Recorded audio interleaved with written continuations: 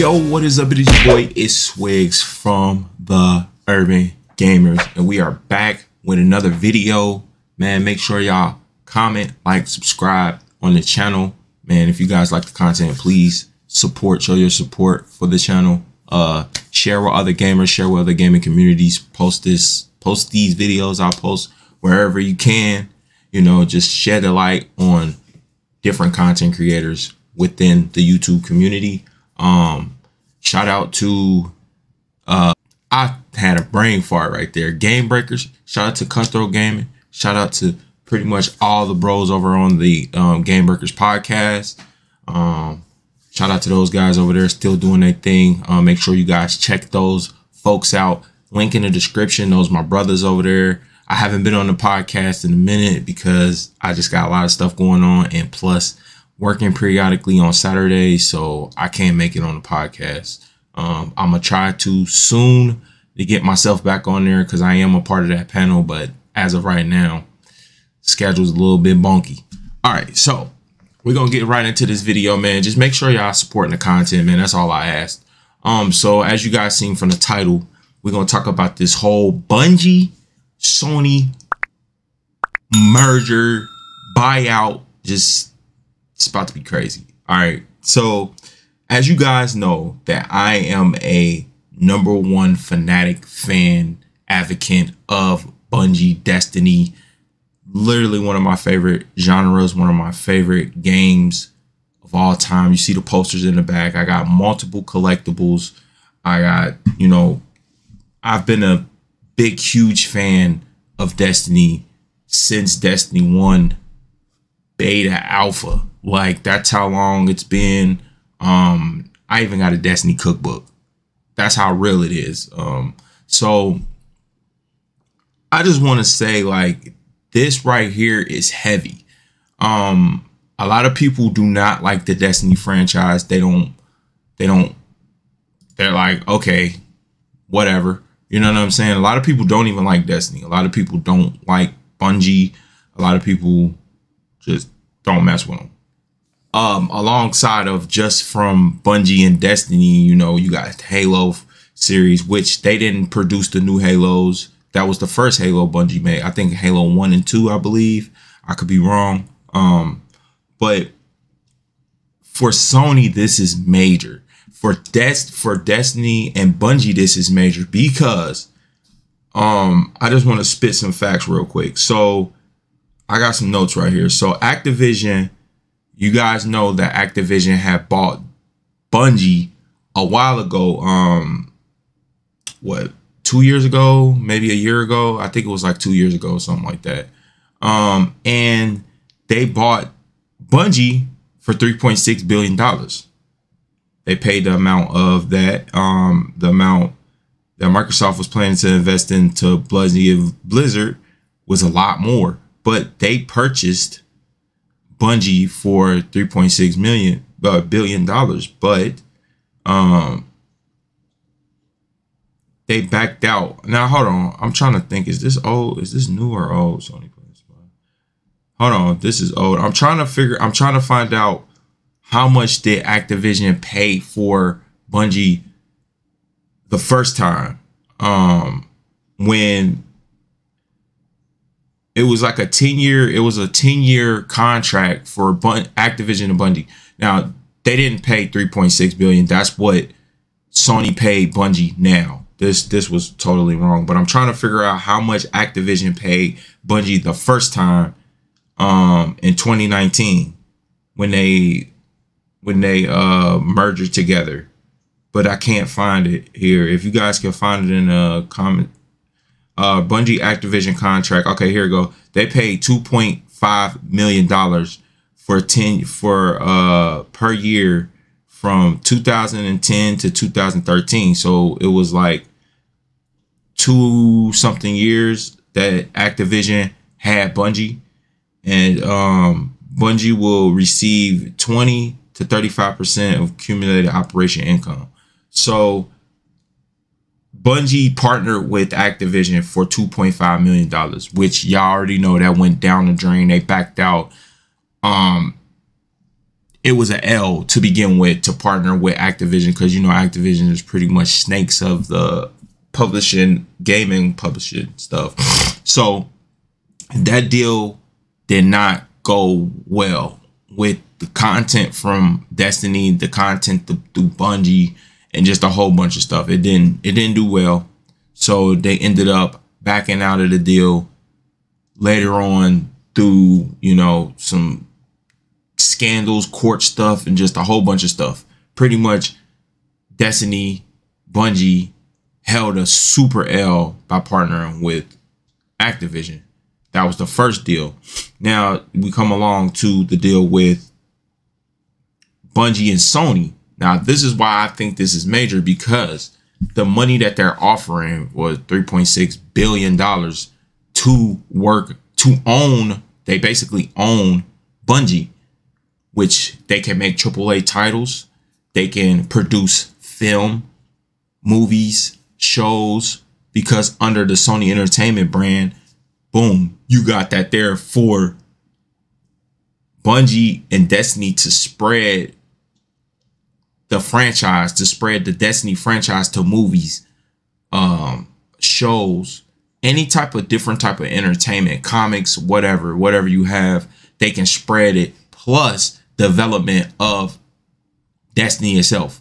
Now, as you guys know, there was an independent studio after Activision left, backed out, whatever. So they didn't have that budget from Activision. They didn't have that huge, you know, $1 million, almost $1 billion budget from Activision.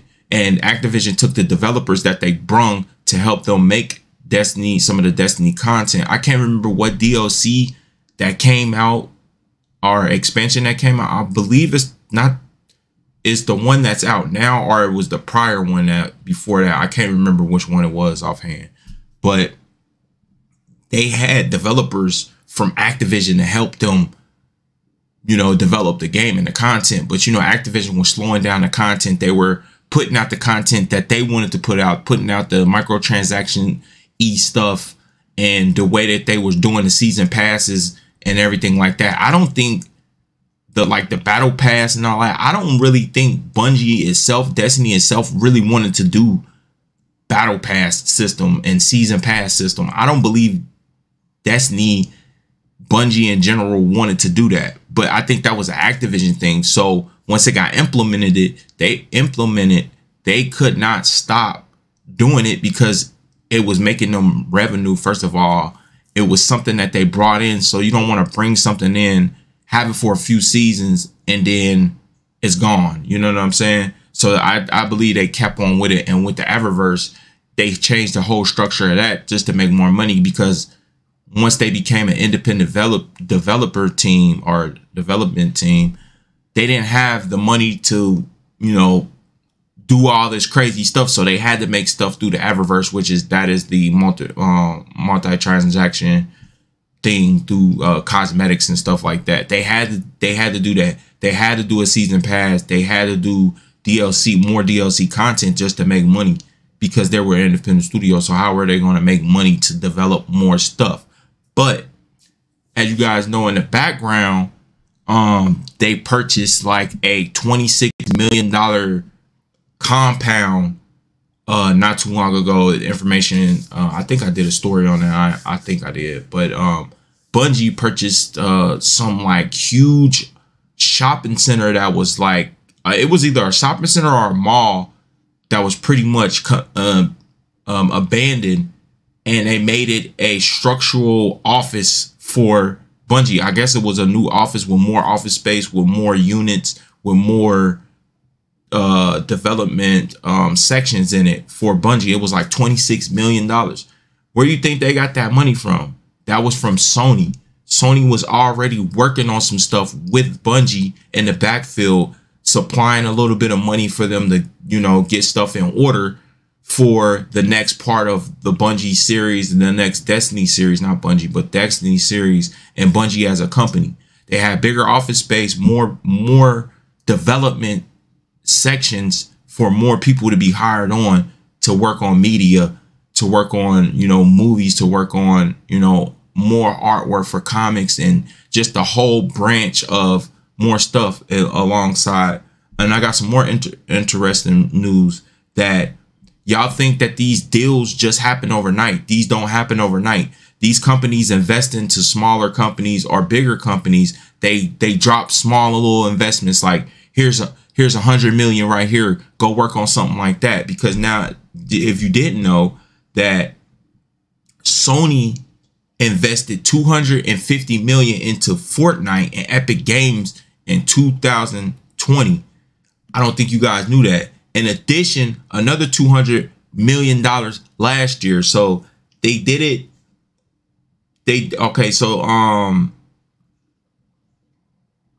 Yeah, so they invested, Sony invested $250 million investments in Fortnite owner Epic Games, and then followed by another additional $200 million last year. I don't know when this was posted, but from what I'm reading, it just say last year. So 2021, yeah.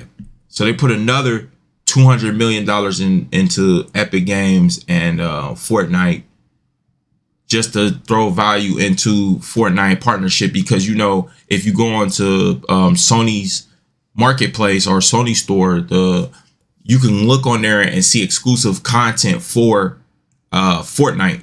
If you got PlayStation Plus, you can get Fortnite skins and, you know, all that stuff that come with that just through PlayStation Plus itself. So, you know what I'm saying? Sony invests little small money here and there in these different companies to bring exclusive content to PlayStation. But a lot of people think that these deals happen overnight. These deals happen over a month's time. No, these companies, bigger companies, Microsoft, Sony, Tencent, all these places, they throw little money into these smaller developments or bigger development companies to help them build something up to get them ready for the bigger investment. That's what you do if you're a big tycoon honcho in the game. You throw a little small money to these smaller companies to help them develop more stuff to get them right where you want them at, and then you throw the big money at them and buy them out. So that's pretty much what Sony did. It's just basically business 101. If you guys know anything about business, that's what you do. You help invest smaller companies to build them up to a certain point, and then you like, okay, y'all got the people you need, you got the staffing you need. Here go the budget, the bigger budget. Let's just buy y'all out and just let us have the infrastructure that you already made. You can still have full rights to whatever you made for now. And then later on, once all those contracts and stuff are done, then that's when Sony brand, Microsoft brand takes over and, you know, start developing more stuff, more games, more AAA titles, different IPs, stuff like that. And that's pretty much what I believe Sony is going to do after Destiny drops Witch Queen, the 3 more DLCs that comes after Witch Queen, and just stuff in the middle. Because right now, Bungie and Destiny has their own infrastructure in play right now. So they're not going to break that down just because Sony comes into play. They're going to finish it out. The next 3 years, they're going to finish it out. I doubt if it'll be a Destiny 3. If there is a Destiny 3, they're going to name it something else. It won't be named Destiny 3. I doubt if they even, you know, if Sony even goes there with the Destiny 3. I think they even going to change the full name. It'll be like Destiny something, something, something, something. It won't be no Destiny 3. They're not going to do that. But I do think that once those 3 years over, once Destiny drops everything, their DLC, their expansion, all the stuff in between the seasons, once all that stuff is fully done, I believe Sony is going to step in and be like, okay, now we need to create something else, which they bought them out. So they own Bungie. So they got the rights to go ahead and make another AAA title, go ahead and make another IP, something that's different, because now they have the manpower, the developments, the devs. So they don't have to even make a Destiny game. They honestly, they can change Bungie name if they want to. They own Bungie. They can change it. They don't have to name it Bungie still. You know what I'm saying? So it's bigger than what we think would be for Destiny fans, and what it's just the investment alone, the billions of dollars pushed into Destiny. You know, Destiny has its rocky points, its ups and downs, dry spells. I think now with the budget that they have, it's over. Like, the content is going to be flushed out. Like, boom, boom, boom, flush it. Let's get it out to the people, and it's gonna be good content because they got the budget to turn up. That's what I think. Just me being a Destiny fan, I like it, honestly, and I think it's a great move for Sony, honestly. It's not as big as this Microsoft deal is, but you know, from what I'm hearing with the Microsoft, the FCA, they got to go through that to even get to get the deal approved with the Activision stuff. So I don't, like, right now it's rocky with that. So we don't even know what's going to happen. They might not even be able to purchase Activision if it don't go through right, just because the monopolization of the whole thing. Like, if they purchase those, that's a big merger. Sony got to purchase something big, and I don't even think it's really nothing to purchase that major besides Ubisoft and some other smaller little, you know, other smaller companies. But I don't think they're gonna let up off that. I don't think Ubisoft gonna let up because they got so many AAA titles themselves. Why would they want to let up and let Sony have it? I don't think it'll happen. Personally, like I said, it's bigger than what we all think. I think it's great for Bungie. I think it's great for Sony. I just hope that they don't, you know, do some outrageous stuff and just kill off Destiny itself. I doubt if that'll happen. You know, just keep it lit, keep it like it is. Let Bungie keep full, you know, full development of it. You know, Sony can throw their little left and right in there, but let Bungie do what they do, man. Don't come in there trying to control everything and, you know, throw it all off, man. Just keep it like it is. You know, it's going to stay multiplayer. It's going to stay cross-platform, which is lovely. We just gotta sit and wait and see what's going to happen these next 3 years after, you know, the content is let out. What Sony's going to do in them. I hope they just do something great, man. Honestly, but like I said, if y'all want to take anything away from this, these bigger companies, Microsoft, Sony, Nintendo, they throw money into smaller companies. These deals don't happen overnight, y'all. Like, this is not no overnight stuff. These take years, months in development, man. They got partnerships with these companies that they don't talk about because they invest money on the side that don't need to be talked about. And you can even read up on this if you search and find out the backstories of all these deals. They already was pushing money into these companies years and years and years back. And it's just, once it gets to a certain point, they buy them out. Like, okay, we don't push y'all this much. We don't push y'all $5 million or $500 million. Now we at the point where we ready to buy y'all out. Are y'all ready to buy for the big number? That's just how it goes in business. It's business 101. But let me know what you guys think in the comments down below. Hopefully you like this little rant. It's not really a rant, but just an informational video about what I think about the whole Sony and Bungie thing. Like I said, I think it's a great idea. I think it's good for both companies. That's just me. But let me know in the comments down below. Hit me with a like and subscribe if you like the content. It is your boy Ishwigs from the Urban Gamers. We pushing out these videos. My bad, I'm late on this video. I am like 2 or 3 days late. I think it's 2. But we just got hit with a huge snowstorm, and I'm trying to figure out everything up that go with that stuff. So I just been kind of, you know what I'm saying, trying to figure that stuff out. But oh, shout out to the Bengals too. Yeah, we going to the Super Bowl. You already know what time it is. But yeah, other than that, keep it gaming, keep it peace, keep it swag, and I'll see you guys in the next video. We out here. Peace. White on black lips make her two-tone. Eyes roll back in slow motion, losing focus on what you on. I am ever present. White girl falling down like it's evanescence. A blessing. I might get the message and just never check it. My shit LED, your shit so fluorescent. 07 triple C's, I was in the present. Back then, loop again, Joseph Gordon-Levitt. It's not hard to press it, car shit in the question. Booth will pull your fucking car, Bo, just go collect it. Long guy got you on the ground.